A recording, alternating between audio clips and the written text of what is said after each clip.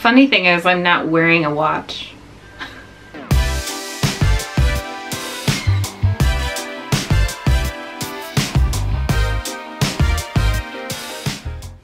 Happy Sunday! Today we're going to be thrifting at one of my favorite Goodwill locations. It's the one that I frequently call my Vintage Holy Grail store because I've always found so many great vintage pieces there. And this trip was no exception. I have a fantastic haul for you guys at the end of the video. So I'm going to take you in store thrifting with me, and then we'll come back here for a thrift haul with some styling of the pieces that I found. If you're new here, I do post new thrifting and secondhand fashion videos every Sunday, so you can subscribe and turn on notifications and join us in the comments and like the videos that you like, all the YouTube things. I wanted to let you all know that this week's video is just a little bit different format. I filmed with very minimal talking in the store, and I tried to get some different types of shots of how I was thrifting. So please let me know in the comments how you like this format, if it works for you or doesn't, if you think it looks the same anyway. But I wanted to shake it up a little bit this week and see if you guys had any opinions on the format. So now let's go thrifting at Goodwill.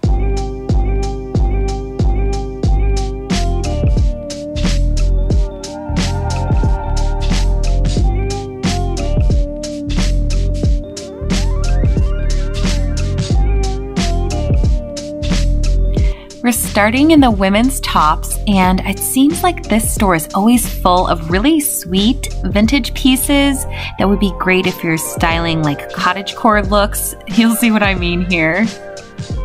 But I've also found pieces from the 70s and even designer items in this Goodwill. So we'll just see what we find today.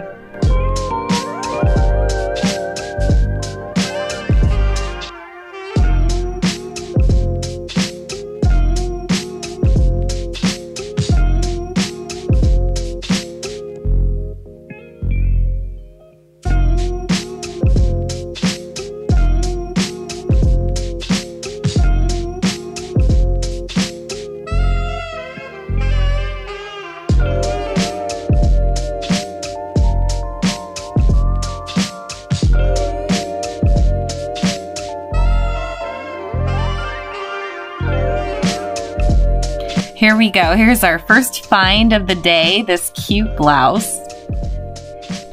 And as we go through the store, I'm actually not really going to be showing you many of the pieces that I actually ended up thrifting. I basically wanted to show you all of the interesting things that I saw and things that I considered, but basically save the best for last at the end of the video in the thrift haul. So just keep that in mind.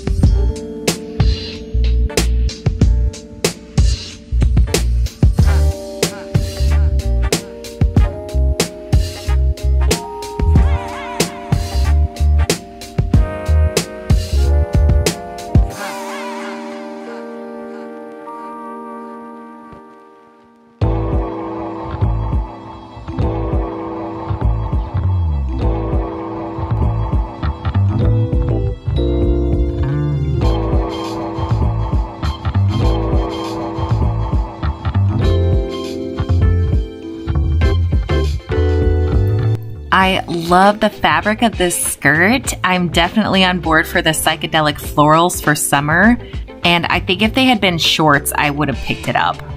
I also loved these Leslie Faye pants, but I even double checked with my measuring tape and they were too small.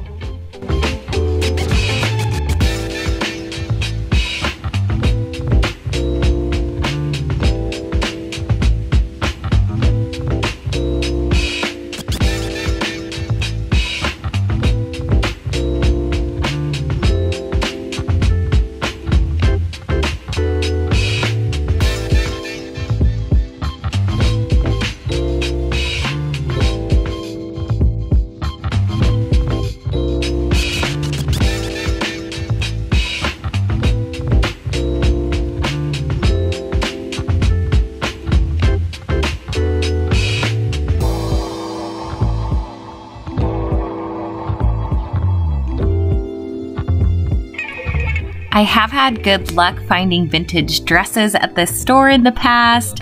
I thought the selection looked okay today. I was really hoping to find some simple summer dresses, and there were a few 90s styles that I was really considering.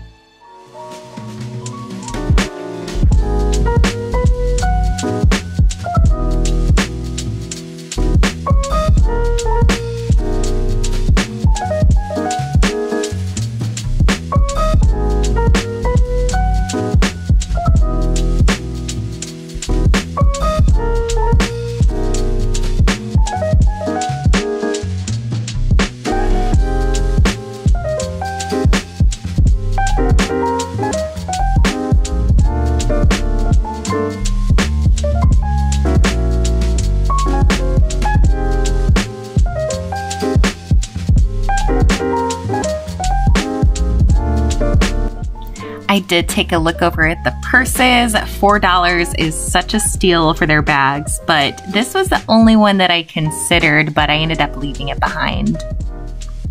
So let's head over and take a quick look at the men's section.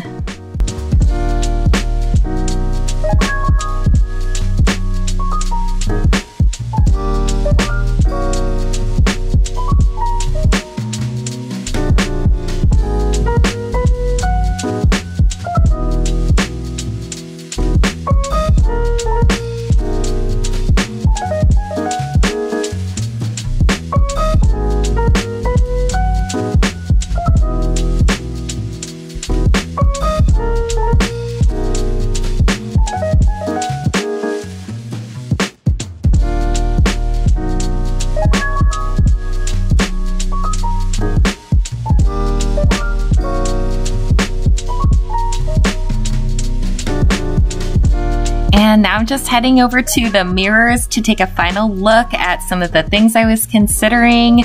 Like I mentioned, these are all things I considered but didn't end up thrifting, and I'm going to show you a lot more different pieces up here in a moment in the haul. And I liked these dresses, but the size was not quite right, and on this second one I was a little iffy on the pattern anyway, so I left them behind. This blouse was so cute. I just was afraid I wouldn't get wear out of it compared to some of the other pieces I already have, so I left that as well. And now I'm leaving the Goodwill. Let's see everything I got from this Goodwill. There's actually a lot more than what you saw during the thrift with me that I brought home. I've got about 10 pieces to show you. I was also in store sharing some of the items on my Instagram stories, and I put out a little poll even asking people what they thought, if I should thrift certain things or leave it behind, which was really fun. So if you're not already, you can follow me on Instagram for bonus thrift with me content like that. I'll put stuff up like that in my stories from time to time and then save it in my highlights, so you can always go back and thrift with me if you miss it live. And if you did see that, let me know if you voted for something and I ended up thrifting it that day. Everything that I got on this trip happened to be tops, but I am going to style up all these pieces for you, and I'll show you kind of how I'm going to be wearing them as we go through the haul. I brought home this little pastel striped vintage blouse. This is a soft cotton poly blend, so just very lightweight and wearable. Of course, the light colors, like it's just a super good basic for summer.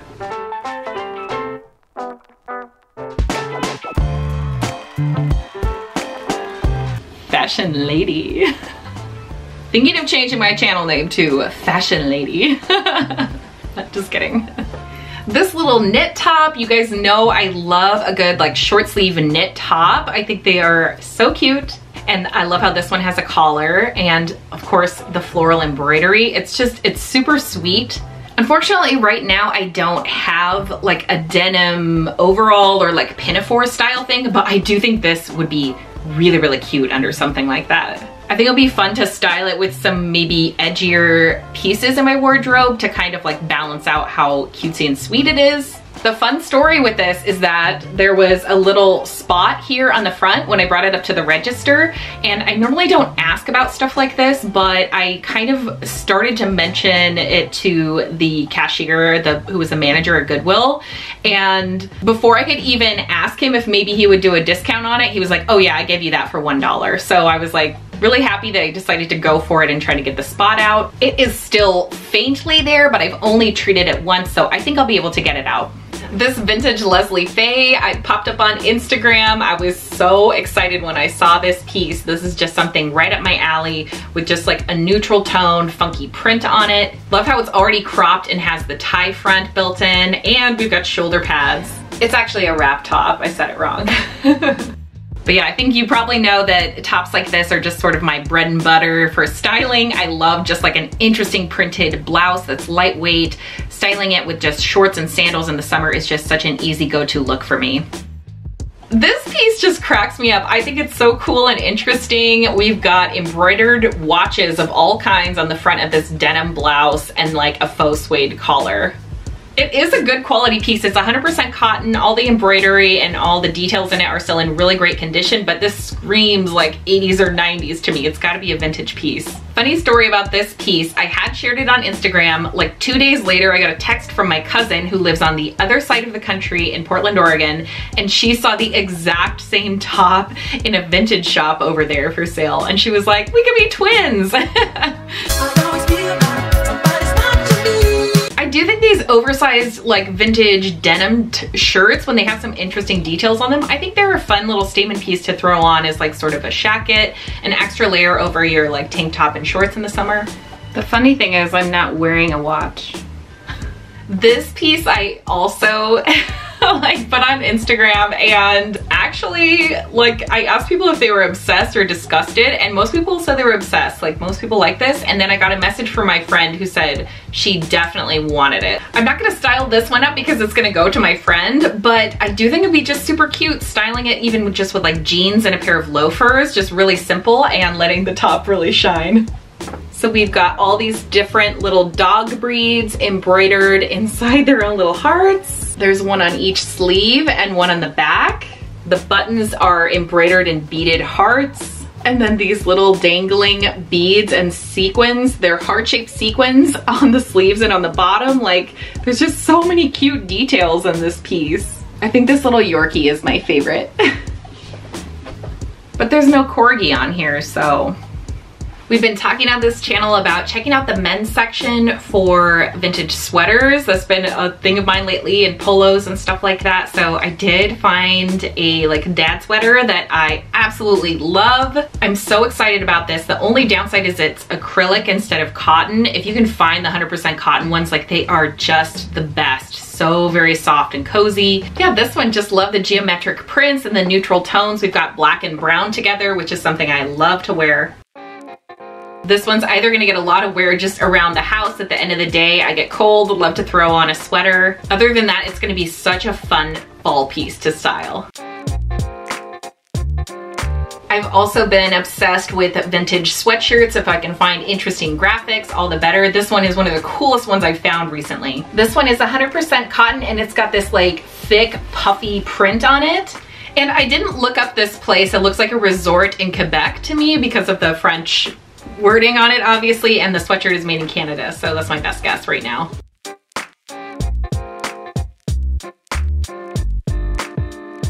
I grabbed this Golden Girls long sleeve. I have kind of wanted something with Golden Girls on it for a while. Like I have a bunch of stuff I've hearted on Etsy that I've thought about ordering. An oversized long sleeve like this is actually pretty fun for me to style because I can do like a bra tuck and give it a little bit of a cropped look. And something about the look of long sleeves with shorts in the summer is just a combination that I really love. By the way, which Golden Girl are you? I think I identify the most with Dorothy, but fashion-wise, I'm a bit of a Blanche, and I'm like really thinking about this now. Which Golden Girl am I? This is important to know. Ladies, windbreakers are kind of like having a moment, it seems like, especially bright colored and vintage ones. So I was really excited to see this cool printed members only windbreaker. It looks to me like it's a more contemporary one, but if you know anything about members only pieces, let me know if you agree or disagree, if it's like an 80s piece or something like very recent. It is in amazing condition either way. We've got the logo on the back hood and up on the front. And when I popped this one up on Instagram, this one was really popular. A lot of people really thought I should thrift it, and I definitely did. I am really excited about this t-shirt. I'm curious to know what you guys think, if you think it's cool. I definitely do, but yeah, you may not. This is like a vintage tee from the Great Smoky Mountains, and it just has this cute little wildlife scene on it. The tee itself is like a grayscale stripe with a blue ringer. And yeah, for me personally, just I can't go wrong with an oversized vintage tee that looks cute.